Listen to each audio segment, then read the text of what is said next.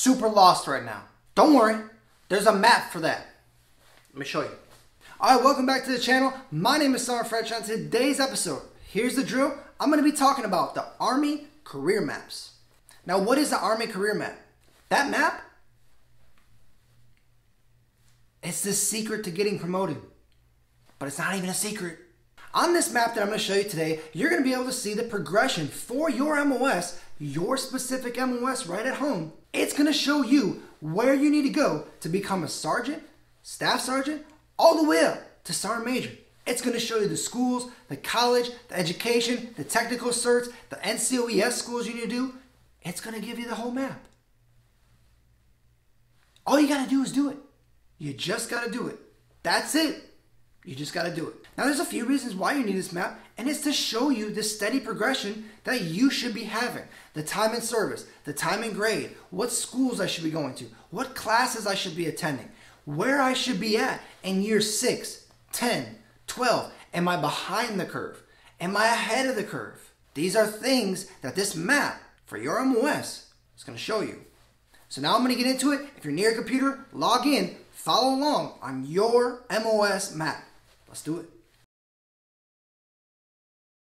Alright, once you get to the Army Career Tracker homepage, you're going to see an abundance of links and tabs. The tab you want to click on is the Plan tab on the left, and you're going to go to the Professional Development Model, the first link underneath that tab. Once you get to this page here, you're going to see a navigation tool. It's going to show you around and show you your PDM recommendations as well on the bottom of things you can do to advance. But what I want you guys to focus on is this tab here that says Printable Career Map for your MOS. My MOS being 25 Zulu. On the side here, you can click the MOS and you can go through and choose an MOS that you want to see a career map for. Maybe it's something you're trying to reclass to. Maybe it's something you're trying to do an LPD to for any of the MOSs that you're working with in your platoon, your squad, your team. But this is an avenue for you. For training purposes, I'm going to go to 68 Whiskey and we're going to show you that one. Click that Print Career Map tab.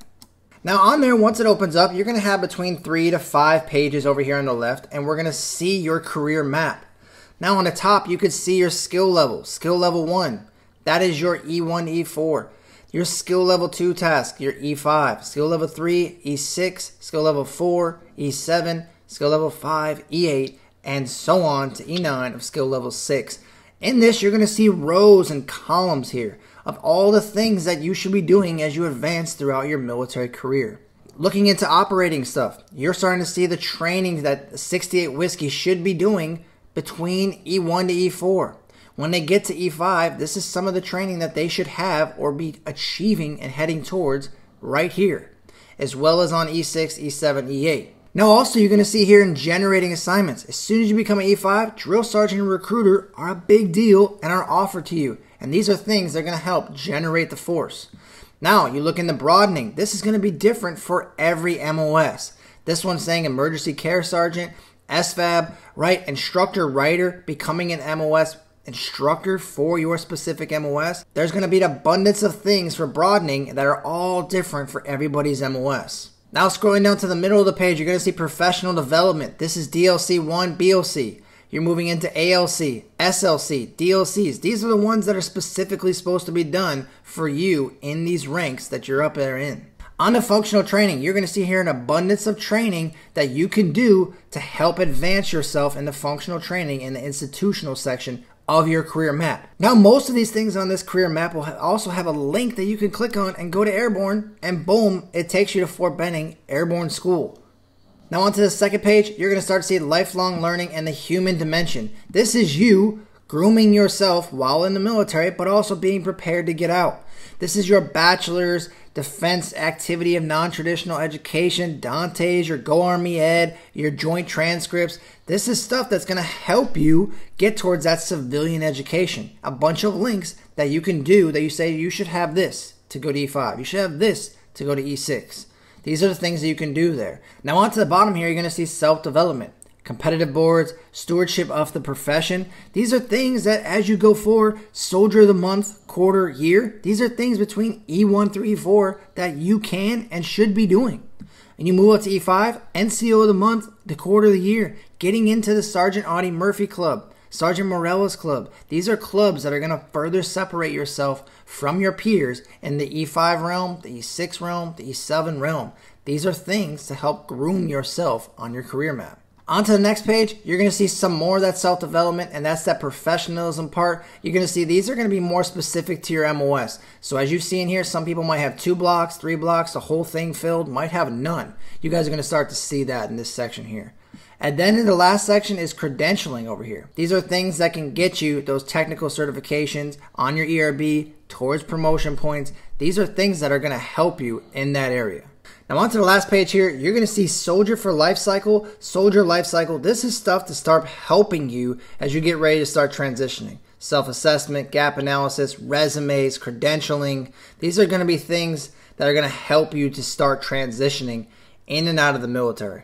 Now one last thing I want to show you is going to MilSuite. If you log in the MilSuite, now in the search bar above, type in SmartBook DAPAM 600-25 and search that. That's going to come up. There's going to be a top link. Go ahead and click that link. And on here, you're going to see a SmartBook for all of your CMFs. Each MOS, you're going to have a professional development guide to show you some stuff. So what I'm going to show you in here is I'm going to click 25 series, since I'm a 25 series.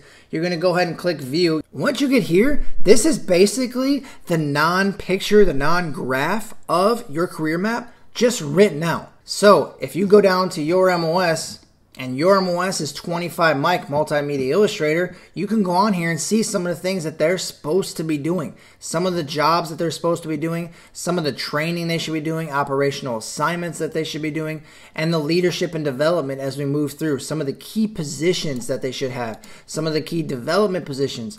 All of these things that they talk about right here are things that they should be preparing for and getting ready for in their military career.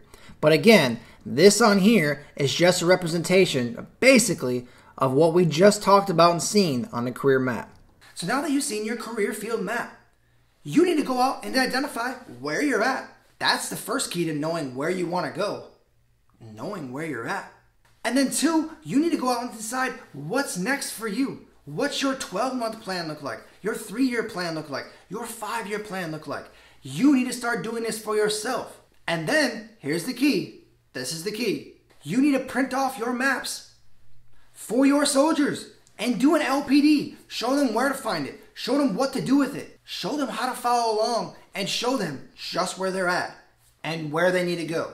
That's the next step. For you, it's utilizing this in NCOPD. So for today's episode, you follow along, you found out what an Army career map is, you found out where to find it, and now, hey, it's on you what you do with this knowledge. Knowledge is power. It's also going to separate yourself from your peers. This is how you do it. Go out and grind each and every day. Follow along on the map. The Army gave you the answers to get promoted. And for today, that's the drill.